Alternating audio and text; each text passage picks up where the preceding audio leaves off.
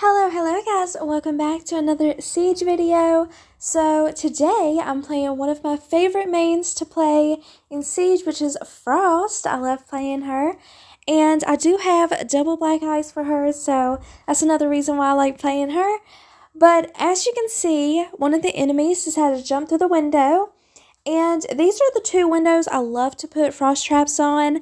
Also, on the other window, on the other side, as you're going to see right here, I do that window and the other window in sight. And 9 times out of 10, I will get someone, and maybe you will, so try it next time you're on Fortress. Also, this is one of my favorite maps, you guys. I haven't played House in a long time. I don't know if they took it off the maps, but I do miss it, and I loved the rework of it. So, yeah, but as you can see, this was the last enemy. He was fighting me over the table, and I got him luckily, you guys.